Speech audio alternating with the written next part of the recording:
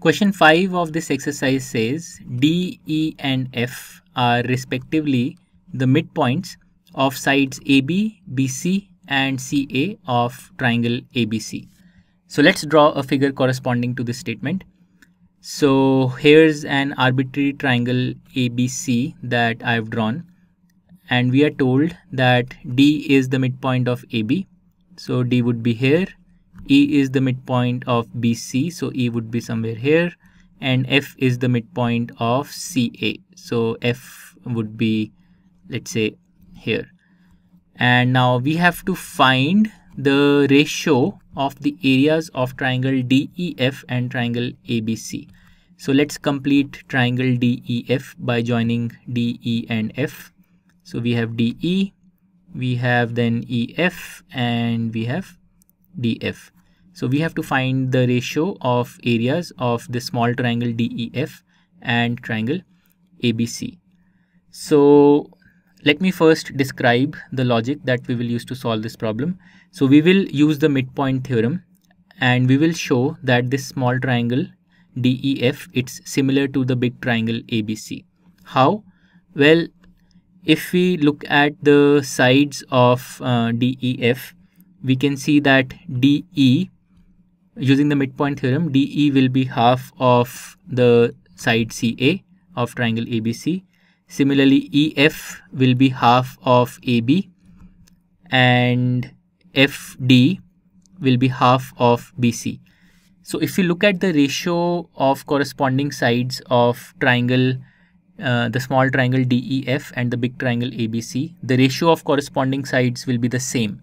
And we can apply the SSS similarity and say that the two triangles are similar, and from there we can find the ratio of the areas easily, because for any two similar triangles the ratio of areas is square of ratio of corresponding sides.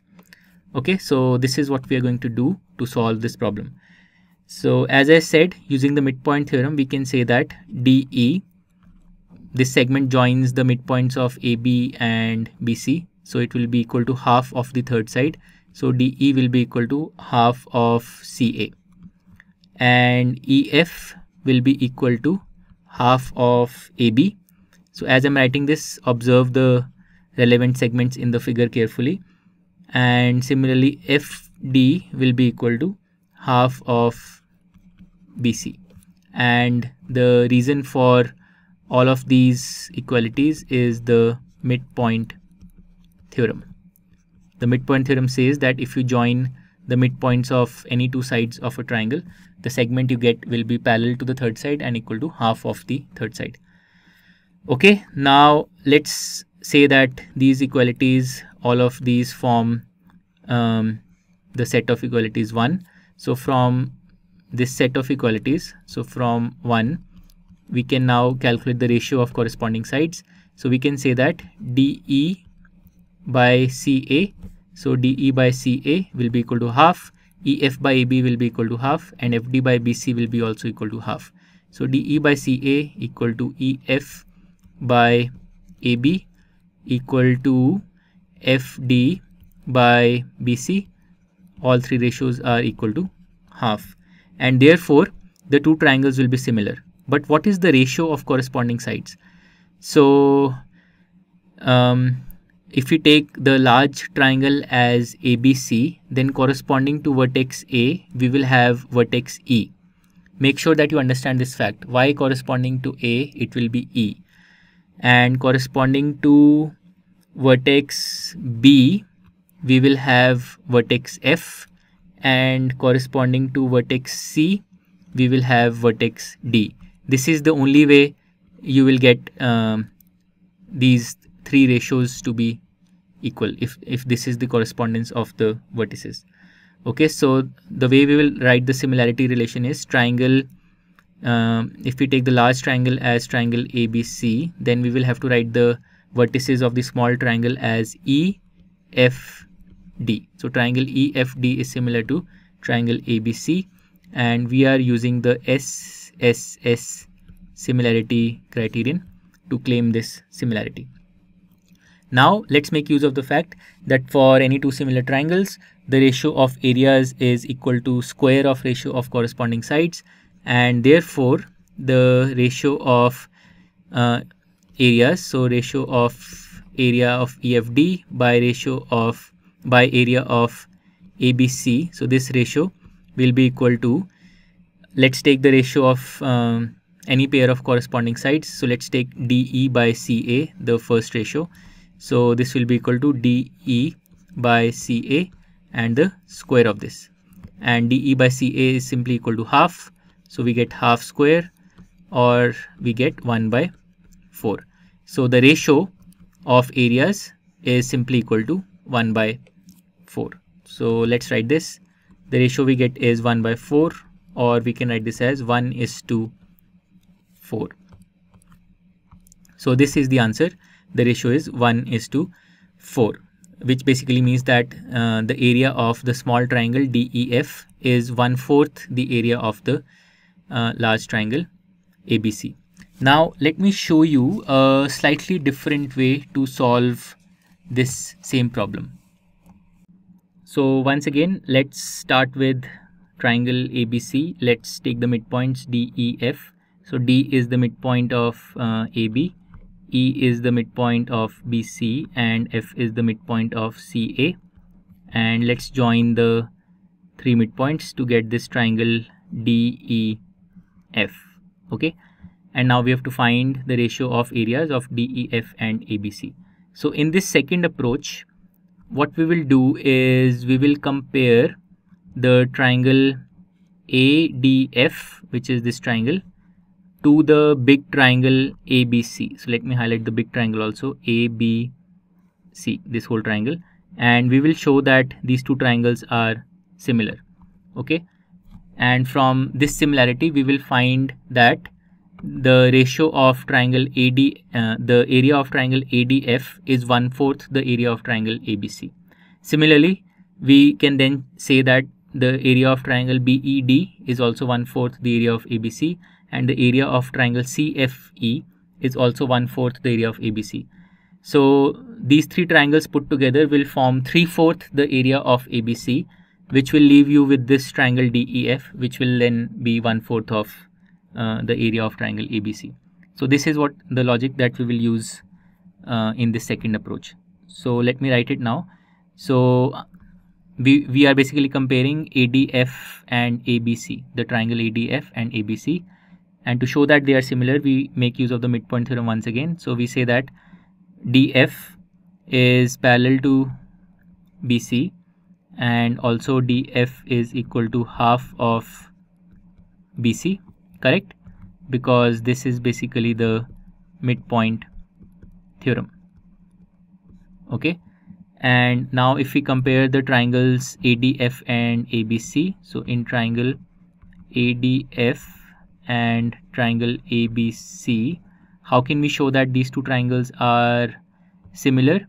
Well, this angle at A is common to both the triangles, and then this angle at D in triangle ADF will be equal to this angle at B in triangle ABC, because these are corresponding angles, because DF is parallel to BC.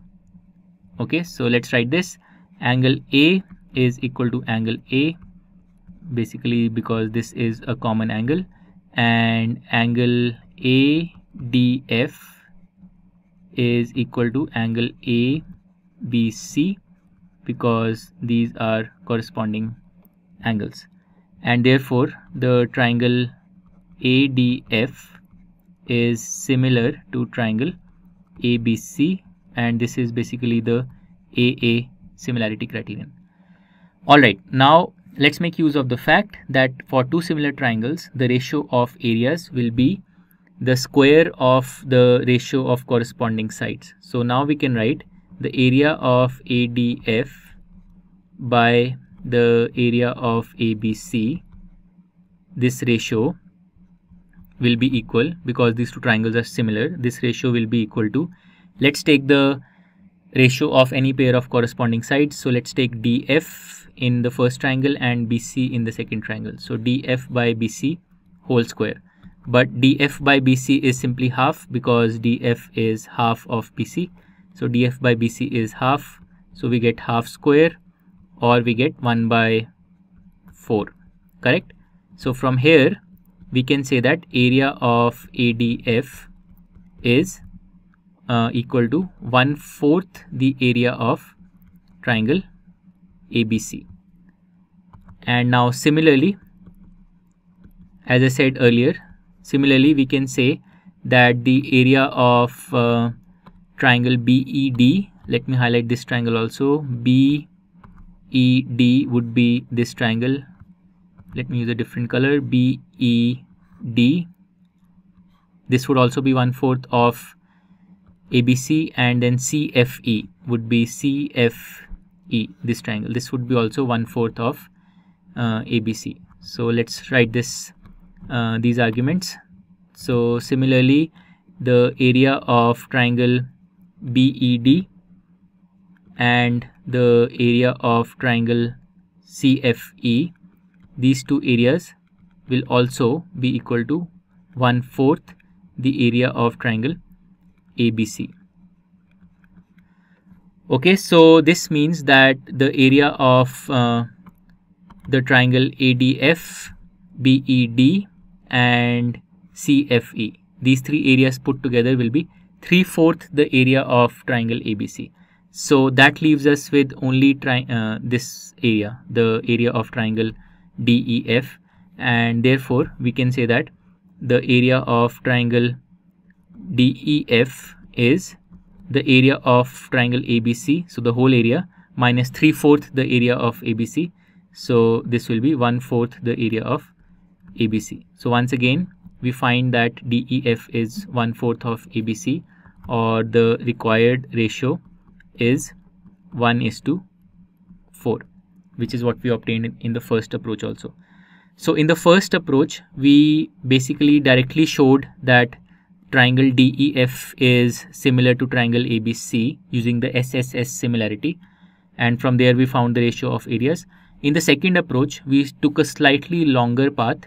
We calculated the area of ADF, of BED and CFE in terms of the area of triangle ABC, and we subtracted all these three areas from the area of triangle ABC to find the area of DEF. So you can use both approaches. Both approaches are correct, but if you ask me personally, I prefer the first approach because it's much shorter and you can directly show that the smaller triangle is similar to the larger triangle using the SSS similarity. Okay, so this completes question number 5. To learn more about how QMath can help you crack school and board exams, explore QMath Leap, a live online classroom program run by highly experienced and committed teachers.